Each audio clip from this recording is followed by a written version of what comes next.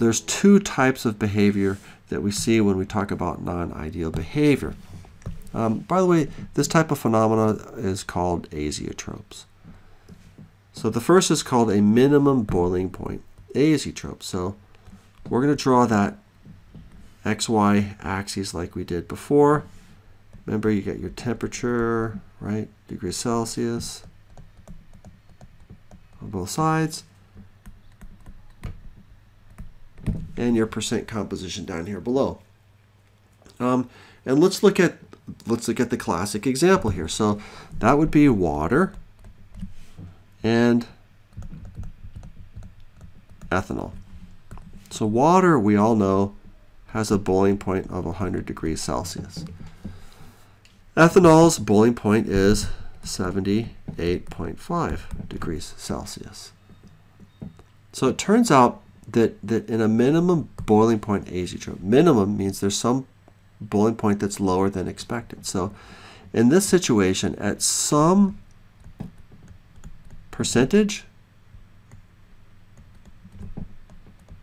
we actually end up seeing a slight repulsion between the two different solvents. So if there's an extra repulsion, then that would mean that the boiling point's a little bit lower.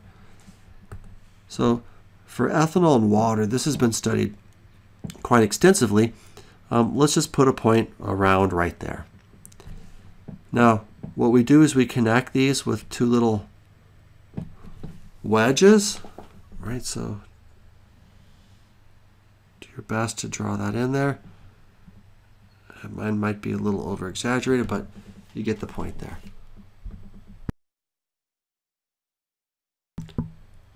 Now the way that you look at this is here you have your water, here you have your ethanol. And if we were to start off at, say, this percentage, right, of ethanol, and we were to distill it using a fractional distillation, we'd come up to this position, right? It'd boil, and we'd get a step, right? And then we'd have condensation, and then we get another distillation. All these things are happening, right? So we get all these little steps occurring. But notice at some point in time, though, we just stop right here.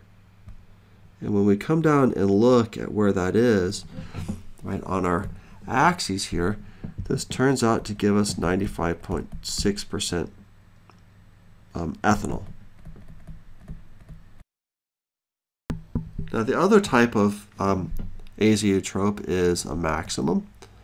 So the maximum boiling point azeotrope, you can probably see where I'm going with this. Minimum has some temperature that's below what you would expect it to be.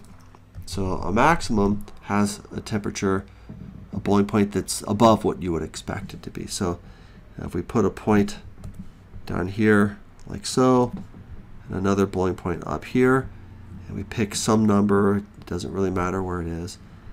This is something that has to be determined experimentally, but we could get a little wedge in just like that, and then we'd come down just like this, right?